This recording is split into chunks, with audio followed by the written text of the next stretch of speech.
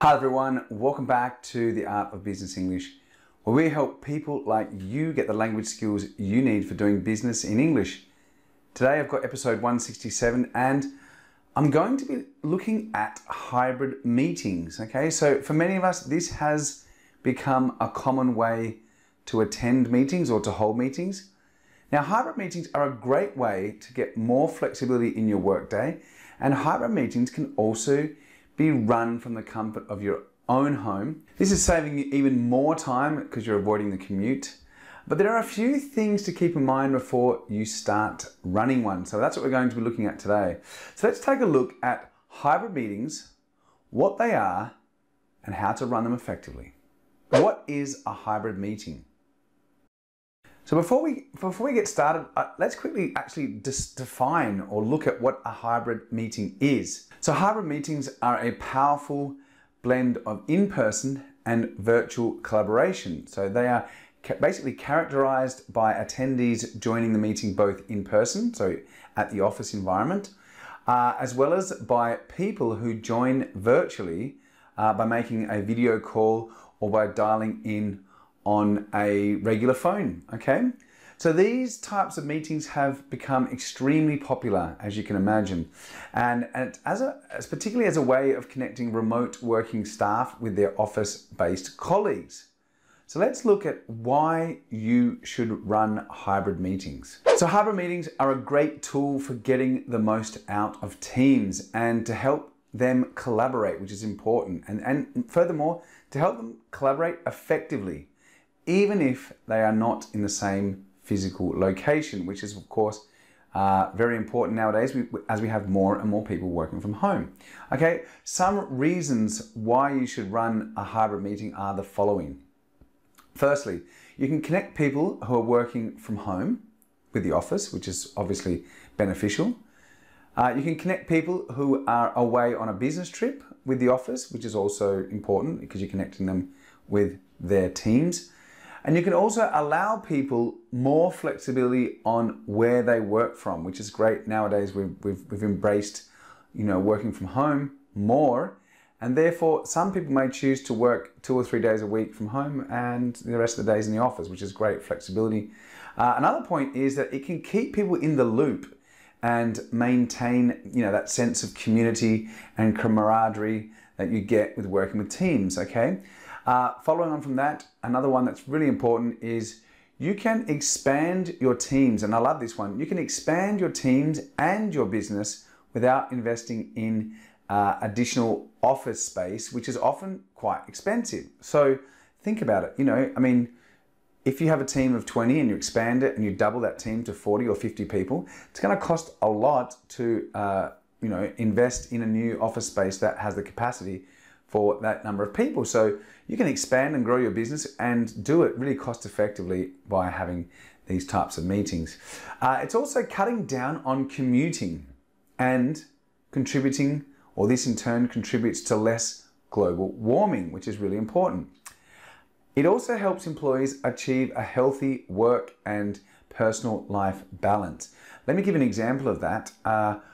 For example, when parents need to care for or stay home and care for a sick child, that's really something that in the past maybe we had to rely upon our parents-in-law or our or our parents, or get the kids' grandparents to come in or pay for a nanny, or what some parents do or used to do was just give their kids some medicine and send them off to school, which then again helped contribute to other kids getting sick. So with this work-life balance and working remotely, if your kid's sick, you can stay home and look after them and still work from home, which is great.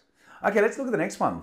So my next point is how to get the most out of your hybrid meetings, and this is really what the main point of this episode is about. Okay, today we're going to be looking at some tips and techniques to show you how you can run those meetings effectively, and maybe some of the things that you should look out for, particularly technological problems. So in the next part of this episode, I would like to share with you some tips on how you can get the most out of your hybrid meetings.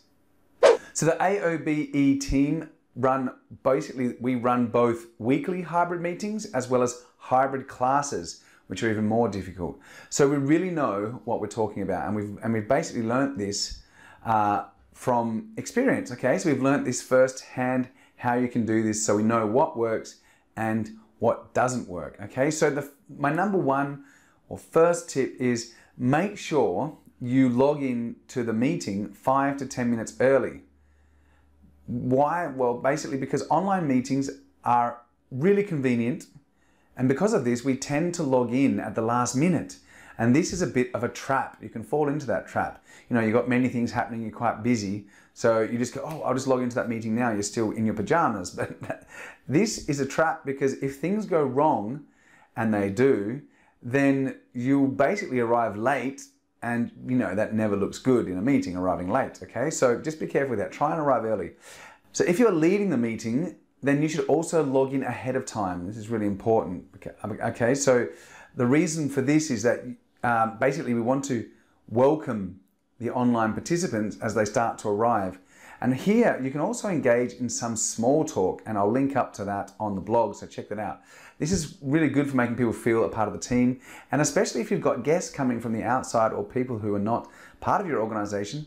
If they arrive early and there's no one there, yeah, it's a little bit, maybe they feel a bit isolated, or am I in the right meeting? So it's a good idea, if you're running the meeting or even if you're logging in, to arrive 5 or 10 minutes early. My second tip is it's a good idea to have your camera and audio activated as soon as you log in, okay?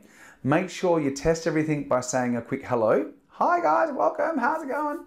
Okay, if you get no response, you'll probably be able to quickly check what the technical problem is, or the technical problem that you're facing, and then you can try and solve it, okay? So normally it is you've chosen the wrong audio input or microphone input, okay? So really be aware of that. Furthermore, and I don't know how many times I've seen this, but it really makes me angry, okay, especially with my students. I don't know how many times I've seen this, but people log in with a black screen and no audio, which I just find bizarre. Okay, and they don't say anything until asked, like, hi John, how's it going, are you there? Now, for me, this is very rude, and I mean, ask yourself this, would you walk into an office meeting with a bag over your head and completely ignore the other people in the room? That's what it's like. So don't log in with your audio off and your video off and then just not say anything, especially if you arrive late. Some people arrive late and then they try and hide because they feel bad, and then because maybe the people in the meeting are sharing their screen, they don't actually see that the person has arrived, and so that person may be forgotten for a while. So don't do that. If you come in late, you should always say a quick hello and excuse yourself for arriving late. Okay, my tip number 3 is ensure your office is properly equipped to run hybrid meetings. Now, this is super important. Maybe this is outside of your control, but if you are in a position where you can, talk to procurement about investing in equipment, then I'm going to explain to you what you need. Basically, investing in your office or investing in hybrid meetings is basically investing in a smart projector or a tactile screen TV. A smart projector is basically like a projector that projects like a normal projector on the wall, but it's got some tactile feature. You can actually like write on the board. They're really awesome. I use them in my centers because they can double as a massive screen or as a massive whiteboard. Okay, and a smart tactile TV, the prices have really come down on those. I mean, I think in Europe you can pick up a really decent sized one for about 800 euros. So, I mean, it's not prohibitively expensive, and it means that you can actually have a decent sized projector on the wall and have the people up there in the meeting. So that's really something to think about, because if you've got people coming in for a meeting and they're just on like a little laptop screen, it's not really that as effective, okay? Now, a smart projector or TVs which are tactile, or usually have a pen, okay? And as a result, or if you don't have a pen, you can also invest in a USB digital writing pad. They're very cheap. You can grab those, pick those up for like 20 or 30 euros.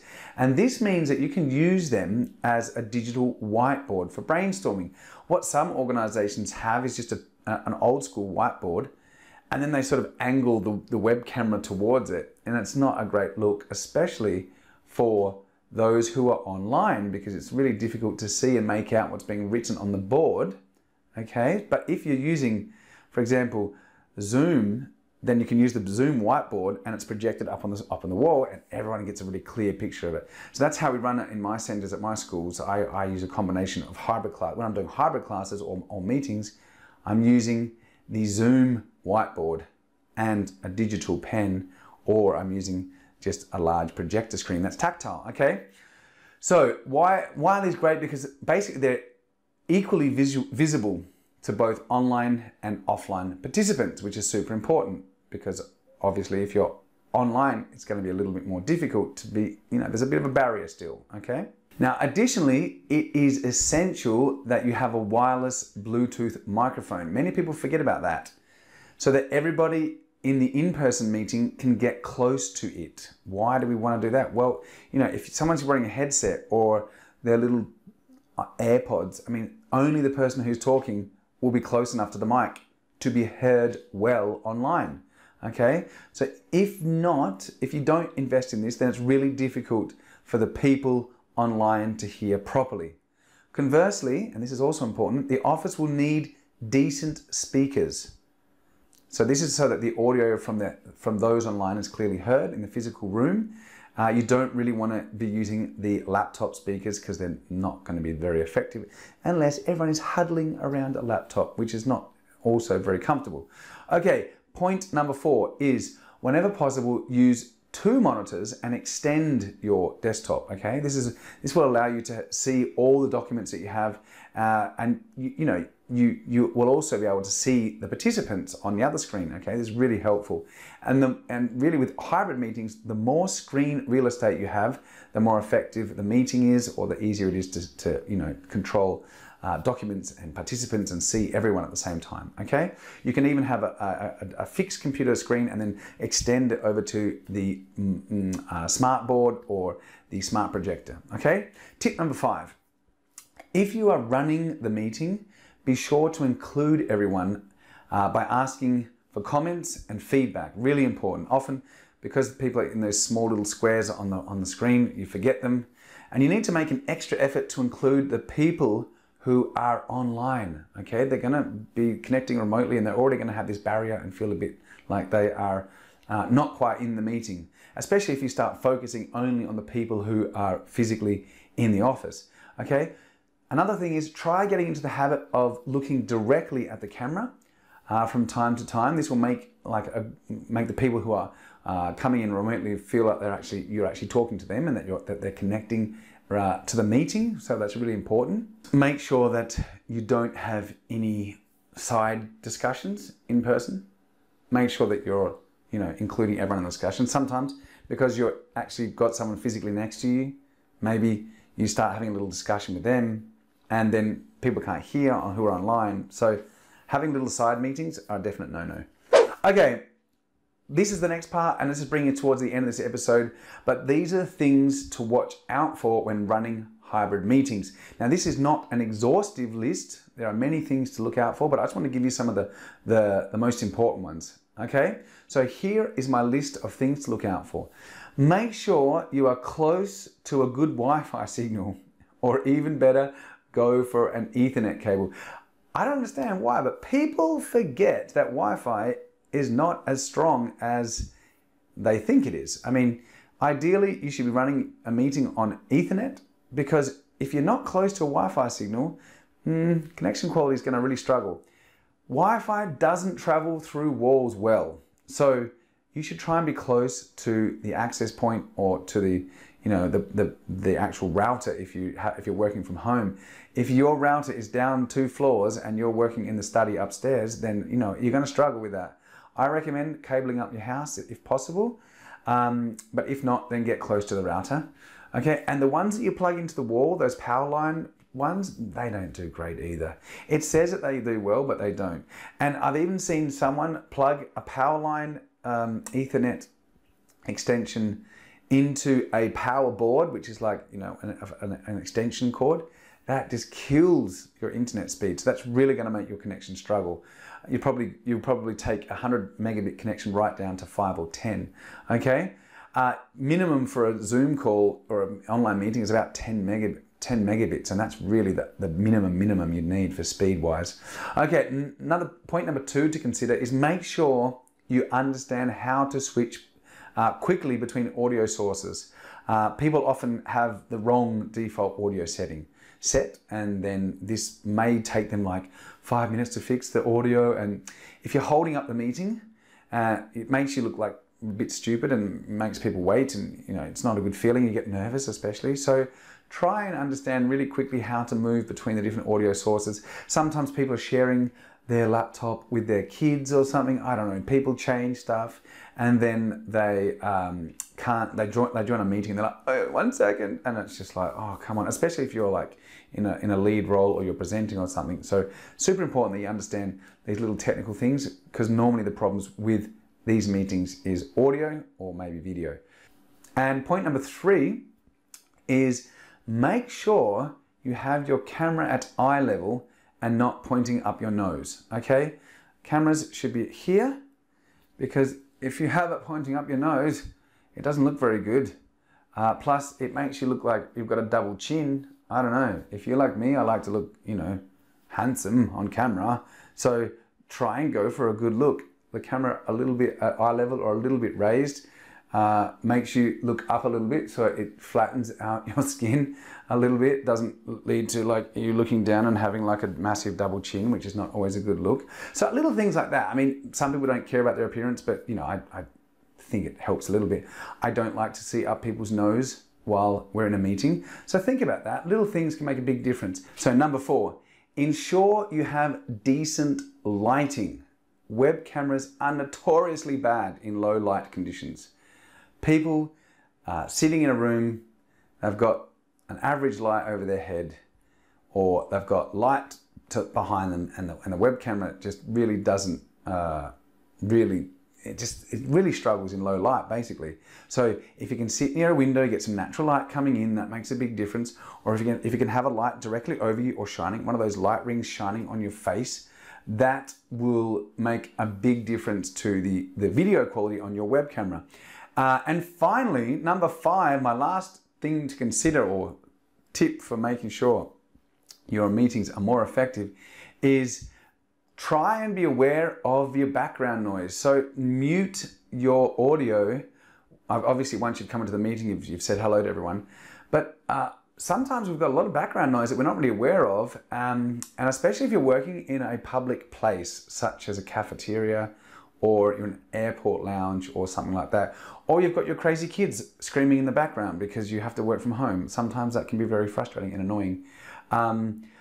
Even I think one of my employees, she's got an old clock, bung, and it makes this terrible like bung noise. I'm like, oh my God. And like whenever we have a meeting, it startles people. And we're like, could you just turn off your audio for a second?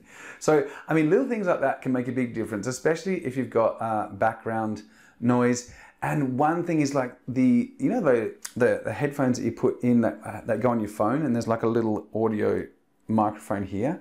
Those are the worst. Like the audio quality on those just like normal headphones like go in, it's just, they sound terrible. And some of them, sometimes it sounds like there's like waves or ocean in the background. So really try and test your equipment before you really get into this world of hybrid meetings, okay?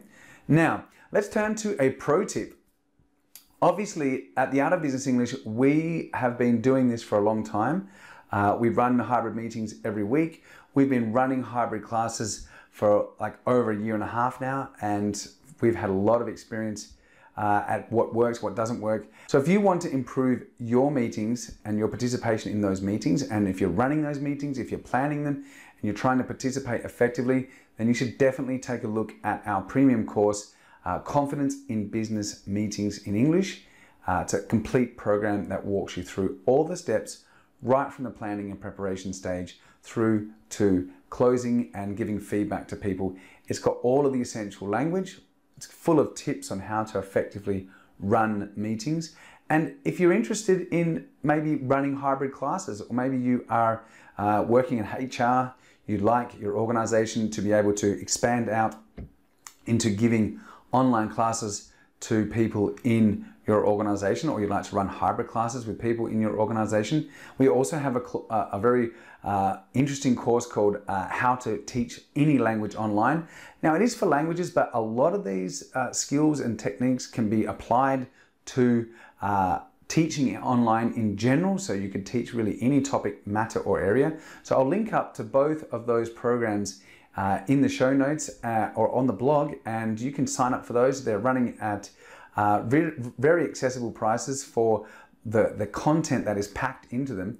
So hopefully you'll enjoy that, and if you are interested, let me know with any questions. Give me some feedback on what you've thought, okay? And if you're planning on running any of your hybrid meetings and you do have any questions, then just let me know. I've got lots of experience, been doing it for a long time, know all the tips and tricks and ways that you can basically integrate the technology and use it to create a much more effective and productive environment for your meetings, connecting remote people with those in the office and ensuring that everyone has a good work experience. So that's it from me, people. I hope you've enjoyed this episode, and I'll see you all next week on another episode of The Art of Business English. Take care. Bye for now.